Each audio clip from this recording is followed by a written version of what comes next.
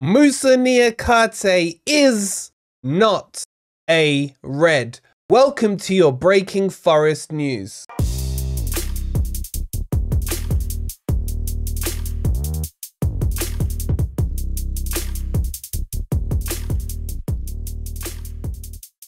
Good morning, good evening, or good night. I hope you guys are doing well, and welcome to your latest Breaking Forest news.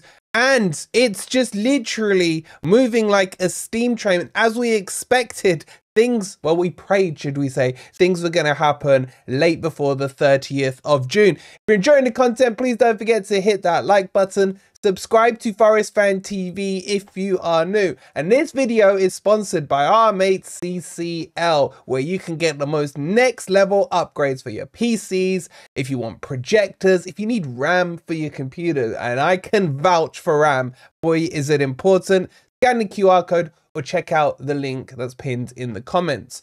Okay, let me bring you up to date. It was only a couple of hours ago where we were saying this deal was going through. There was talks about when the medical was going to happen, how much are we getting, etc.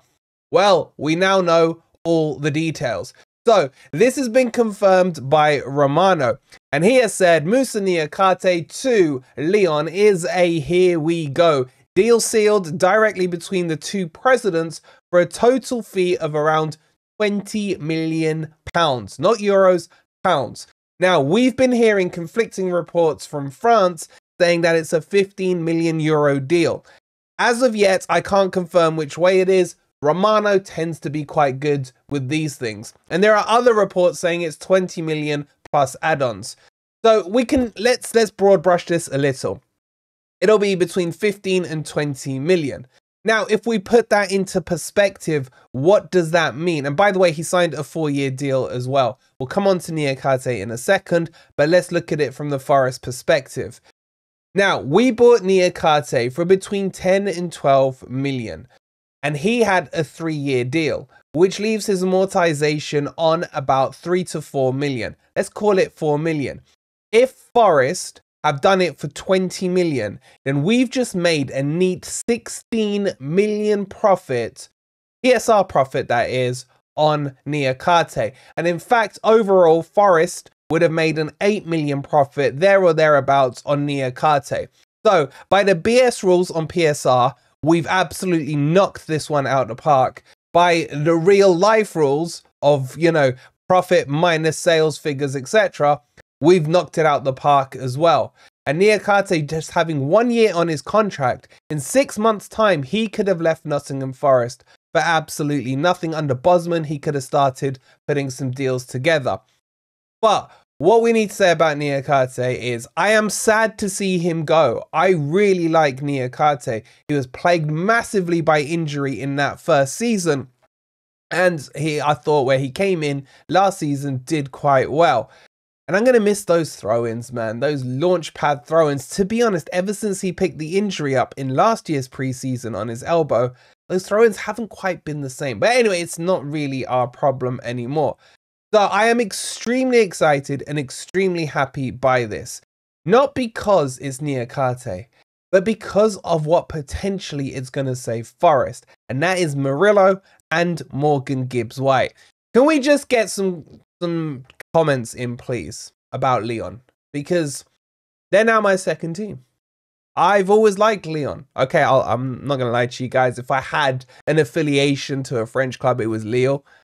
But screw Lyon, man. Lyon are our saviors, because this isn't the only deal going through. As we told you in the morning video, that is going to be Mangala as well, and Forest is still expecting to get that one done and over the line before the 30th of June.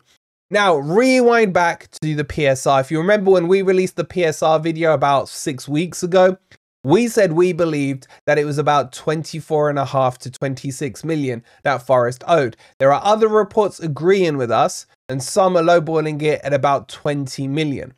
With this deal and with Mangala, Forest is so clear of PSR that is just a dot, man. It's so far behind us, we can't see the line. We are safe and clear, and we should be happy. We need to do a PSR party stream. If you want that, let me know in the comments down below, because it's relieving. I was getting an itchy asshole. I'm not going to lie to you guys, thinking, shit, 3 days to go here. Where are the sales? We've seen the links of Murillo. I was getting to the stage last night where I was thinking, Murillo versus points, Murillo versus points. And now we are past that stage. We are safe, man. And to be honest, there is another scenario here where we could keep Mangala. Technically speaking, we could keep Mangala because those ones on the chopping list are Worrell. We told you about Lewis O'Brien, the two goalkeepers, Dennis, etc. If they were all to go, it would generate Forest more and more profit. But the most important thing about this, with Chelsea sniffing around for Murillo right now, we will not sell Murillo. We will keep Murillo, and he will be, if he's sold, it would be for, you're looking at least £70 million.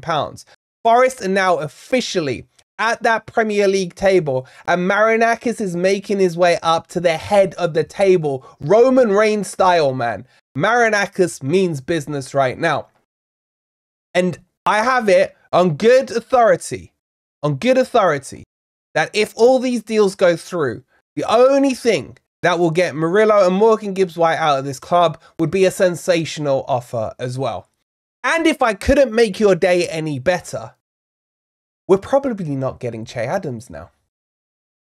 What a good day. What a good day. Add on top of that as well, Leicester are potentially getting hit with 2 PSR charges. One for their mess up the other season that they stuck 2 fingers up at the Premier League for, and they're expected again to breach this year. Now, how that works, I don't know, because they were in the Championship last season, but there are loads of reports out on it. I've had Chappie crying down the phone to me. He won't even call Steve Cooper Steve Cooper. He's calling him Stephen Cooper at the moment.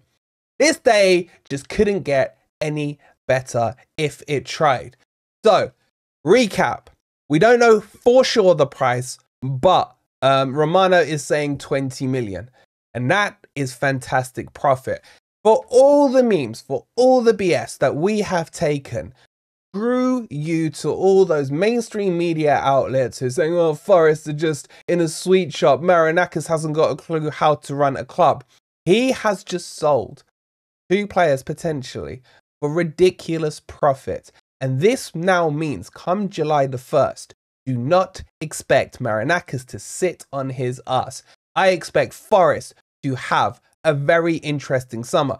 We've seen all the kids that are being linked. Forest are building that foundation, that youth foundation coming through. But I still expect Forest to put together a marquee signing before the end of the season, as we really now truly start to attack this Premier League on a level playing field, because we will have 105 when it comes to PSR now, just like, 18 of the other teams. We have a manager, we have an owner, who's invested in this club, who is willing to strengthen and spend the right money. And we have a good manager who in a pre-season, hopefully behind him, will get it all together, will reduce that squad size, get rid of the deadwood, put a squad together that we can get excited about. And then we have to play our goddamn bogey team Boring Mouth on the first game of the season. Bring it on, I say. Bring it on. Get your thoughts in about all of that down below. If you've enjoyed the content, if you are happy today, and make sure you have hit that like button.